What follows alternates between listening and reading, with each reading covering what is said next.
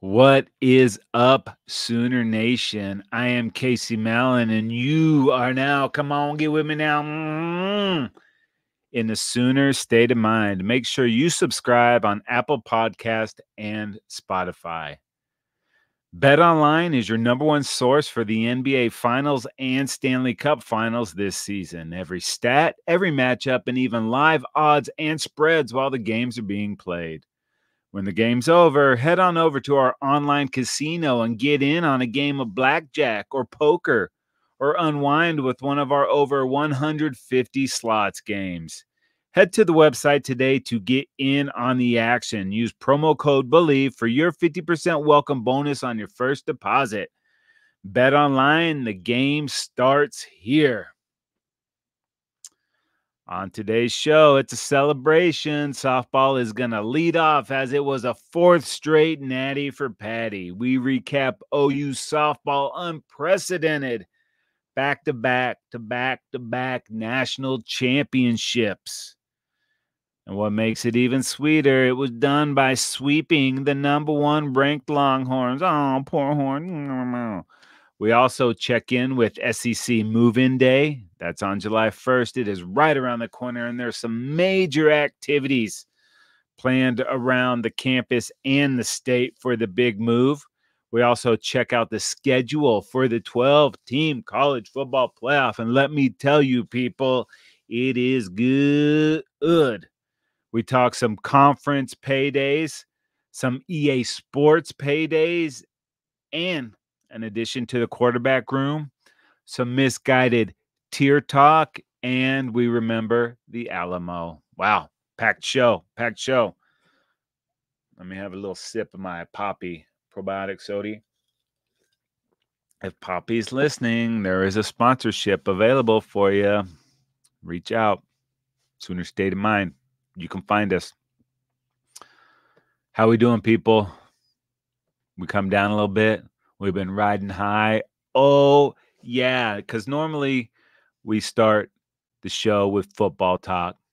But when your softball team makes history or herstory, you let them bat leadoff, and that's what we are doing today. For the fourth consecutive year, the Oklahoma Sooners are national champions. That is right. The number 2 Sooners are the first D1 school to win 4 consecutive softball national titles, thanks to their sweep of the number 1 ranked Texas Longhorns, beating those Horns 8-3 in game 1, and then 8-4 for the sweep in game 2. Now, before we move forward, let's go ahead and go back. Let's not forget Florida beat the crap out of the Sooners 9-3. And I don't remember the last time I saw this team get a beatdown, if ever, especially with this core. How would they respond? How do they always respond? Kenzie says it, man. They get punched in the face. They get up. They're ready. And the second game against Florida, it wasn't looking much better. Sooners went down early, and it looked like that magical run was going to come to an end. But when it looks the darkest, that's when that Sooner magic starts to do its thing. Sooners down 5-2 after 3.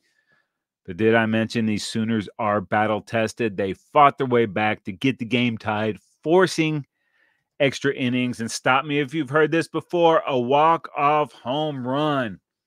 Jada Coleman in the 8th inning. Sooners didn't lead this game in regular. It wasn't until the 8th that they got the lead. They just kept battling.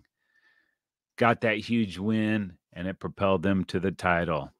They won their 8th consecutive elimination game at the Women's College World Series. That is tied for the longest all-time streak with Florida State and the UCLA Bruins, which have done it twice. Beating them Gators, chomp, chomp, a chewy chomp, set up the Red River Rivalry Championship Series versus the number 1 ranked Texas 2S's Longhorns.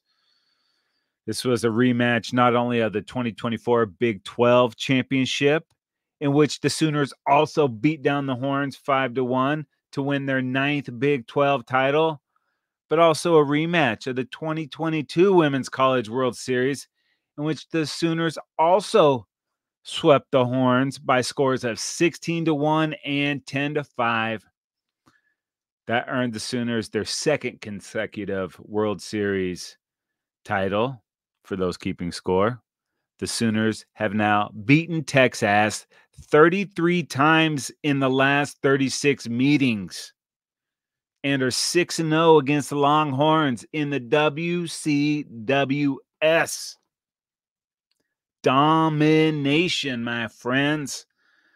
Now, the Horns were 3-0 in Oklahoma City, allowing just one hit in each game with no runs allowed, including a 10-0 run rule victory over Florida earlier in the week. Texas was the first team since Tennessee in 2007 to reach the finals without allowing a run. But the Sooners put a quick end to that nonsense, lighting up the Texas pitching staff for 8 runs in each game, powered by the long ball. And as dominant as the bats were, Kelly Maxwell was even more dominant. She improves to 12-5 across 20 tournament appearances, 19 starts. She pitched to 1.80 ERA over 108 postseason innings. Sickness. Had 160 Ks while only walking 38, striking out almost 40% of the batters, and giving the opposition a batting average of 155. She dominated. What other word could you use? Now, Maxwell did have to sift through a bunch of horse crap during the season from a ton of butthurt Polk fans because she transferred. She wanted to go win a Natty, and she was the missing piece to this team. Even though people were piling on, she never let it get her down. It took her a while to sift through that crap.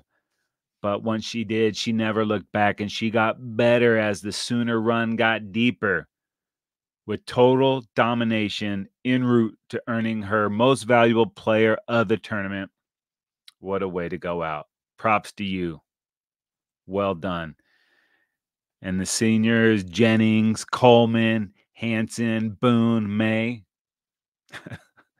they never lost their final game of the season. How sick is that? Some of them here for 4, 5 years. Domination. That's pretty good. Speaking of pretty good, or more like the best to ever do it, Patty the Goat Gasso. OU made the tournament 30 straight seasons every year of Coach Gasso's tenure, except 2020 when it didn't happen. Sooners tied with Washington for the longest active postseason run. They've been a national seed for each of the past 16 seasons, and 2024 marks the 17th World Series appearance for the Sooners, who have won 5 of the past 7 titles and 6 of the last 8. Is there a better coach? No. Rhetorical question. Move on. Now, Texas had entered that game 2 with a 43-0 record when scoring first this season. And in the second game, the Horns went up 1-0 in the top of the second. And then that record fell to 43-1. The Horns also finished their run in the Big 12 with losses to OU in both football and softball. You might remember that 34-30 whooping at the Cotton Bowl last October. Good times, people. Good times. And now the Horns with the W are crying about home field advantage in the World Series because they just can't seem to win a game against the Sooners when they get there. I don't know, maybe there was a weird thing going on that made them run the bases weird or made the catcher have 2 errors and throw, wild ball down the third baseline into the outfield. I don't know. But that home field advantage didn't seem to help the Pokes. They got swept out of the World Series. Cotton Bowl didn't seem to help the Shorthorns last October. Is there a better softball facility in the United States? I don't think so. Where were all these people at when the Sooners weren't dominating? Were they crying about the home field advantage now? Has it worked in Nebraska basketball where these other tournaments are played? No. And if your Horns are ranked number 1 in the nation and you can't sell enough tickets, they're just down the road, then maybe that's on your fan base. That's not on the venue. I don't want to hear them crying about it. Sooners dominated at home. They dominated on the road. They would dominate anywhere they had to go play. You never heard them crying once about it. So my advice to the Horns, shut your cake hole and play better. Speaking of watching them Horns get whooped, over 2 million people watched OU beat that Texas ass in game 1. And those numbers peaked at 2.5 million in game 2, watching the Sooners collecting chip number 4. Those are good numbers, people. And a large part of that growth of the game, part of it's because the game has gotten so much better. These athletes are tremendous. They put it out there on the field, and it is exciting to watch. The other part is the domination of this Sooners program and the rewriting of the history books. There's not been a better team across sports the last 4, 5, 6, 7 years, whatever it's been. This team has done something special, and they need to be recognized for it, and they are.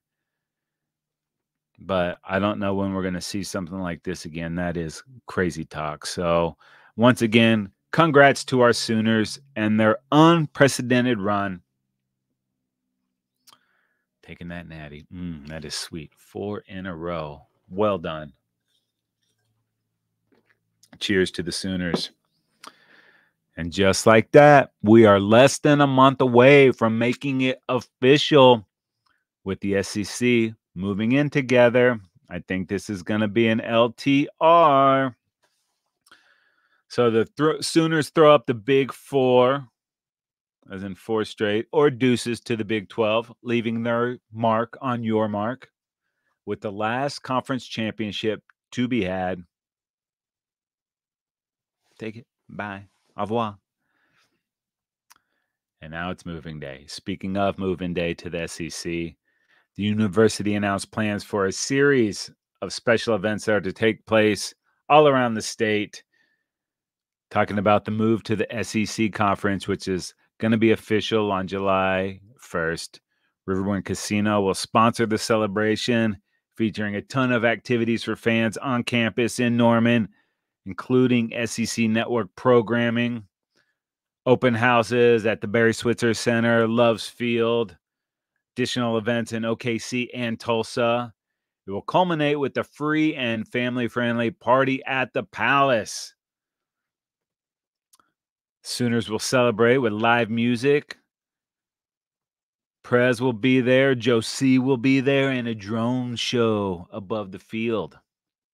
And at midnight, fans will have their first opportunity to purchase officially licensed OU branded SEC merch as part of the Midnight Madness sale at a special OU Georgia brand shoebox pop-up shop on Owen Field inside the stadium. Pretty cool. You know, I've given the SEC people a lot of crap over the years. I don't ever see myself chanting SEC at a game or anything like that, or even rooting for the teams in the conference. But I am completely freaking stoked about this move. I think it's a huge step up in competition. I think it's a huge step up in opportunity. And I cannot wait to see the games each and every week. It's going to be completely and totally awesome. I think our Sooners are primed and ready for that move. And I am absolutely stoked for it. Also, the SEC Network will broadcast from the stadium from 2 to 8 p.m. Paul Feinbaum's show. He's going to kick off the coverage at the stadium from 2 to 6. It's a big deal. It's a BFD. As Joe Biden said, this is a BFD. Well, now that OU and Texas are done with the Big 12, They're also done with the Alamo Bowl. The Alamo Bowl wanted to replace its Pac-12 team with either Texas or U, setting up a matchup with one of those schools against a Big 12 team, but that was denied. A plan was in place to have them do it, but Texas and OU and probably the conference all said no. If they aren't selected for the playoffs, they thought they could get them in there, but no. Allowing the Alamo Bowl to take OU or Texas instead of a Pac-12 legacy team would have caused a lot of issues with the SEC bowls, and a source said, "We don't like issues." The Alamo Bowl has selected either Texas or OU in each of the past 5 seasons, and neither school had interest in playing in a non-SEC affiliated bowl if it didn't make the playoffs.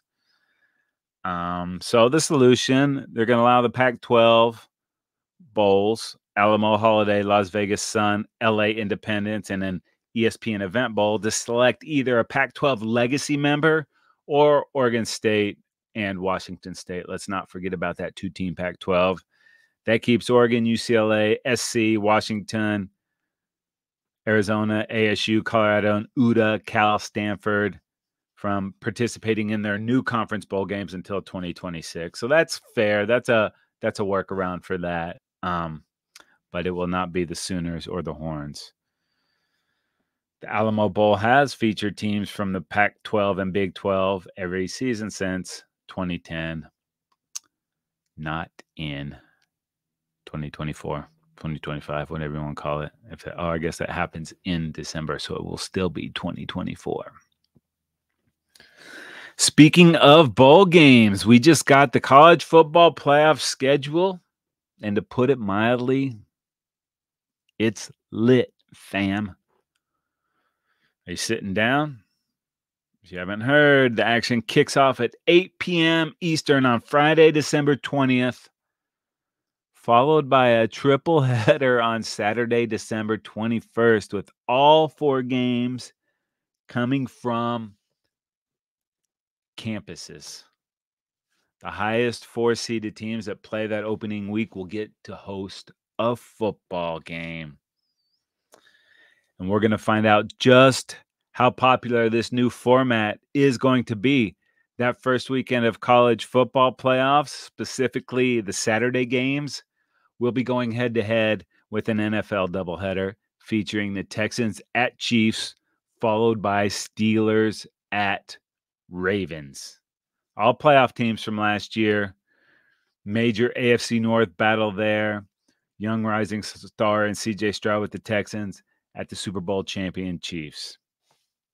Those are big-time NFL games. It's going to be interesting to see how they do against big-time college football games. I can't even believe I'm saying that, but I am going to go out on a limb here and say this college football playoff will be the only thing capable of competing with the juggernaut, the ratings juggernaut that is the NFL. I mentioned those first 4 college playoff games are going to be on campuses. You know how rocking that is going to be? It's going to be the biggest thing to ever hit college football. I mean, you look at the OU Texas game at the Cotton Bowl, and it is crazy. It feels big. You look at some of these games, Florida and Georgia, how big it feels. You know, Georgia and Bama, Ohio State and Michigan. 4 of these campuses are going to get to host a playoff game. And not just a bowl game, not just a regular season game, a playoff game. Win to keep going, lose, and your season's over. You get nothing, you lose. Good day, sir. I think it's going to be massive. I cannot wait. It is going to be so good. Oh, and then the next round of games will feature a standalone on New Year's Eve, followed by another triple header on New Year's Day. That's a Tuesday and a Wednesday. And then the semifinals will take place on Thursday, January 9th at the Orange Bowl and Friday, January 10th at the Cotton Bowl at Giro World. And then 10 days later, we will crown a legit college football champion in Atlanta on Monday, January 20th. Giggity, giggity, goo!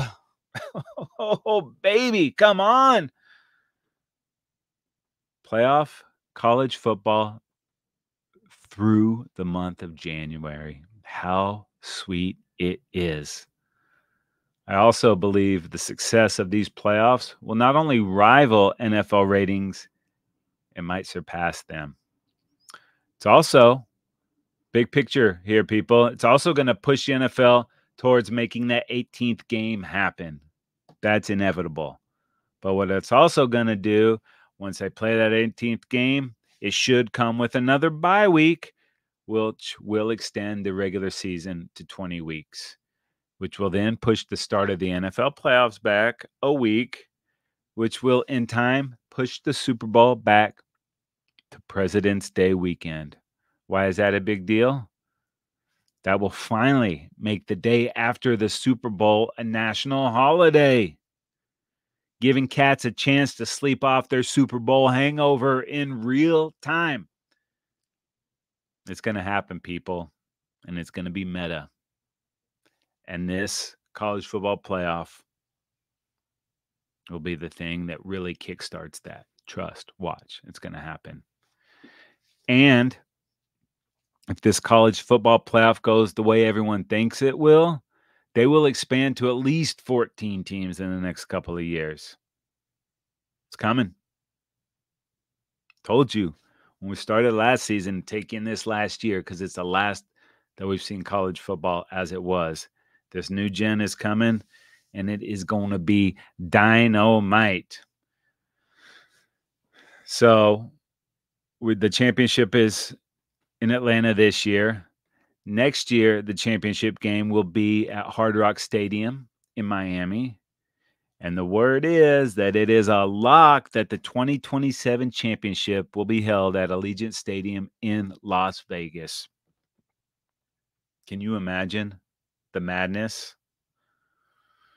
That is going to be a party. I was in Vegas last summer, and I went to Allegiant for USA versus Mexico in the Nations League semifinal, and it was absolutely bonkers. People getting lubricated all day. And I don't know how many listeners are familiar with Vegas, but you get out at Mandalay Bay and they close the bridge, and it's all this foot traffic that just walks over to the stadium. People playing music, banging drums in the street, having fun, having their pops, doing whatever they are going to do. And it is going to be Bonk City. It is going to be a scene, a vibe. Can you dig it? Yes, I can. Oh, baby. Look at me. I'm already in 2027. I'm freaking out on this thing. It's going to be so huge for college football. And it seems like a natural progression. I don't know how it took us so long to get here. We'll hit that in a little bit, but it's going to be good. New Orleans, Dallas, and Miami have emerged as the front runner for the title games in the ensuing years. No confirmation on that, but it will rotate, and this thing is going to be huge. And it's hilarious that just a couple of years ago, they were screaming, tradition. We can't move these bowl games. It's tradition. We can't expand to a playoff. Tradition. We can't move the conferences. Tradition. Turns out you just needed to add a couple zeros to the paydays for everybody. Turns out there was more money, and that got everybody motivated. Shocker. You get those fat paychecks, and all the tradition concerns just go away into the air. Interesting. Speaking of payouts and adding zeros, the numbers from the 2023 payouts to the Big Ten and SEC members were released in May. And according to Scott Dr. Mann, The Athletic, he reported that the Big Ten saw revenues jump by more than $34 million in 2023, with the 12 teams receiving just over $60 million each. Buku Dolores. He also reported that the SEC cashed out their 14 teams at almost $52 million per. Righteous bucks. Those numbers will surely jump with the addition of OU and Texas. And those numbers will surely jump with USC, UCLA, Oregon, Utah. They're going to jump. Surely they will. Don't call me Shirley. Overall revenue for the SEC came in at almost $853 million, up $50 million from the previous year. Before adding these moneymakers, bringing in some major moneymakers. Both conferences expect to demolish those numbers in the upcoming fiscal year. It's good to be the king. That's a little Mel Brooks for the people. Get hip, nerds. So trust me, even when they say it's not about the money, it's about the money. It's always about the money. That obviously was a huge reason for the jump to the SEC. But another reason, game times. Should have been a simple fix, but it wasn't. Now you're crying about it. The Sooners were sick and tired of not getting any primetime games, or at least not the 11 a.m. start time, even for their biggest game. Making our way back up to Nebraska the first time in how many years? Oh, 11 a.m. OU, Texas. Oh, 11 a.m. Well, just under a month out of the official start to the SEC tenure, we're already getting to sleep in. Isn't that nice? Including on October 12th. You know what day that is. The first Red River rivalry with Oklahoma and Texas as SEC members will kick off at 3:30 p.m. Eastern Time on October 12th on either ABC or ESPN. The OU Texas is traditionally an 11 a.m. local kick. Moving that back to the prime SEC slot, going to give folks enough time to slam some deep-fried Twinkies and turkey legs. And probably a few adult beverages. Or a Poppy. Call me Poppy. But wait, there's more. OU's first 3 games are either night games or afternoon kickoffs. That is what I am talking about. That's what Sooner Nation is talking about. OU will open the season on Friday night against Temple at 6 p.m. Central Time in Week 1. Week 2, Sooners another primetime kick against Houston at 6:45 p.m. Central. Then in Week 3, they host Tulane for a 2:30 p.m. Central Time kickoff. Suck it, Big 12. New conference, new QB. Who dis? Sooner State of Mind family, you're going to love this one. According to David Hale, Jackson Arnold, Mr. JFA, and the OU quarterback situation is a tier 4. Now, I get that Arnold only has 1 start under his belt, but with all those tools Arnold possesses and the depth behind him at the position and the arsenal of offensive weaponry and that defense is going to create short fields and turnovers, this article smells like clickbait to me. Poppycock, I tells ya, poppycock. Yeah, I'll break out some old-timey vernacular here and there. Sometimes. Now, I'm not saying there won't be some struggles and some mistakes, but JFA is legit, and I'm predicting he ends up on one of those top 2 tiers by season's end. But he and the Sooners have to go out and prove it, which I think they will. That's TBD. But tier 4, come on. Speaking of OU quarterbacks, OU snagged Steele Wazzle out of the transfer portal. You lose a QB with a name like General Booty, you need to replace him with a good name. Although General Booty can never be replaced as far as best names in athletics go, or maybe just best names all over. Come on, General Booty. At least Steele is in the conversation. Wazzle was previously at Akron, and he was a 3-star prospect in the 2023 class. He is from Choctaw, Oklahoma, so he's returning home. Wazzle will have to compete for reps in an already deep QB room behind JFA, Casey Thompson, the grizzled vet, great name, Michael Hawkins Jr., and Brandon Zerberg. Hooray! I got your tier 4 right here. Oh. And as of now, all tier 4s are ahead of Wazzle on the depth chart, but I can respect a dude that is not afraid of competition, and you never know when your number will be called. Hopefully that's not for 3 more years, but either way, welcome to Sooner Nation. Welcome to the Sooner State of Mind family. Some more Sooners QB news. This of the 2026 varietal.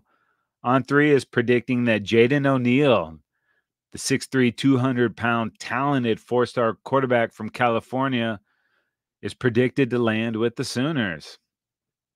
Now, to be totally honest, I can't put too much stock in a commitment with 2026 so far away, but he will be welcomed with open arms if he follows through on said commitment. Even so, with Kevin Speary still looking fully locked in with the Sooners for 2025, the future definitely looks bright in the quarterback room for the Sooners. Tier 4, STFU. Bro. Bro. Speaking of tears, no, not the ones dripping from the shorthorn eyeballs. I'm talking tears. The EA Sports College Football 25 payouts have been announced. And for the top tiers, schools are getting paid. EA Sports is paying colleges for the CFB 25 based on a tier system using AP poll finishes from the past 10 years. Tier 1 gets paid out over $99,000. Tier 2, just under $60,000. Tier T, Tier 3, Tier T, Tier, under $40,000. And Tier 4, just under $10,000. Now the Sooners are in that top tier along with Bama, Ohio State, Clemson, Notre Dame, Georgia, LSU, Michigan, Oregon. The Pokes somehow got in there. Penn State, Utah, and Iowa. FYI, University of Spoiled Children and Texas fall into the second tier. That's due to rankings, not preference. EA Sports College Football 25 drops on July 19th with several different pay tiers, shockingly, depending on your sickness tier. Speaking of sick, the trailer for the game is out and it looks incredible. I might have to kick down for a new Xbox system just for this game. Needless to say, I am pretty stoked about it. You think that's all the stoke? No, I got pockets full of stoke for the people. More stoke for a Sooner fan. 3 OU players landed on the 2025 College Hall of Fame ballot. Coach Josh Heupel, Rocky Kalmus, and George Cumbie. Now, Coach Hype and Rocky were both members and major contributors to that 2000 National Championship Sooner squad. And Cumbie was a 3-time All-American for Barry Switzer back in the day, late 70s. We hope to see all 3 of those guys join the other 23 players and coaches from OU in the Hall of Fame, including Dewey Selman, who will be the 24th OU player inducted later this year. And a little more former Sooner news, and this one has got me totally stoked as well. Sterling Shepard will be joining Baker Mayfield on the Tampa Bay Bucks for the 2024 NFL season. After the injuries the last couple of years, we thought that might be a wrap on Shep's playing days. Turns out, like most New Yorkers, he just heads down to Florida. I love the fit on this squad. They already have a great receiving core with Mike Evans, Chris Godwin, Trey Palmer, and others. If Shep can stay healthy, there should be plenty of shaking and bacon going on down in Tampa. Good luck to our Sooners coming up this fall. Speaking of shaking, a little sidebar here. If you're hip to Dead and Company and you want to know what's shaking on Shakedown Street, get your ass to the Sphere in Las Vegas and check out one of those shows. That is, if you want your mind completely freaking blown. An amazing show. So good. Steady the art. The Sphere is absolutely bonkers. Do yourself a favor and get down there. And you know why else? Because any summer days you spend in Vegas will get you days closer to the start of the college football season. We're just 84 days away, or 2014 hours, you decide, from our Oklahoma Sooners taking the field for the first time as members of the SEC when they host the Temple Owls under the Friday night lights at Owen Stadium. Clear eyes, full hearts, can't lose. And I can't wait. Make sure you like and subscribe on Apple Podcasts and Spotify so you do not miss out on any of the good stuff. Also, head on over to Believe.com. That's BLEAV.com. Go to shows, type in Sooner State of Mind. You are locked. We have a ton of great content. Every team, every topic, everywhere. Believe.com. If you want to watch Sooner State of Mind, head on over to YouTube and search the Football Dudes. We are there. Like and subscribe.